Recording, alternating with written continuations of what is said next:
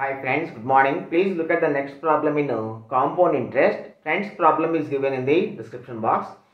See friends, a loan of rupees 52,160 has to be repaid in 2 equal annual installments. If the rate of interest is 3.75%, what is the interest paid?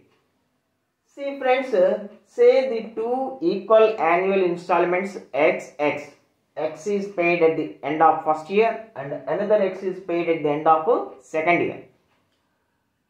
And the present worth of first installment is P1, that is x into 100 by 100 plus r, and the present worth of the second installment paid at the end of second year, that is P2, is equal to x into 100 by 100 plus r whole square, where P1 plus P2 is equal to 52,160, that is the present worth, sum of the present worth.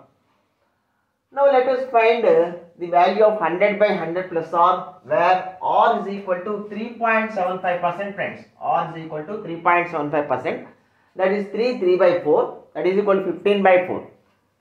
100 by 100 plus r is equal to 100 by 415 by 4, that is equal to 400 by 415. Now r is equal to 400 by 15, that is equal to 80 by 83. 580s, 583s. So x into 80 by 83 plus x into 80 by 83 whole square is equal to 52,160. X into 80 by 83 into 1 plus 80 by 83. That implies x into 80 by 83 into 83 plus 80.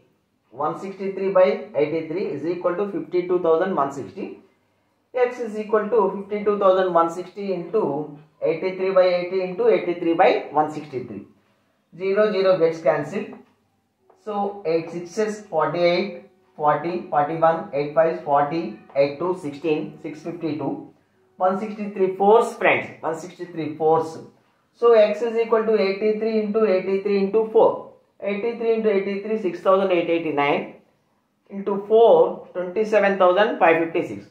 Friends, each installment is 27,556. First installment, second installment. So the total paid is 55,112, of which principal is 52,160. So this minus this, that is 2,952. So the total interest paid for the period is 2,952, friends.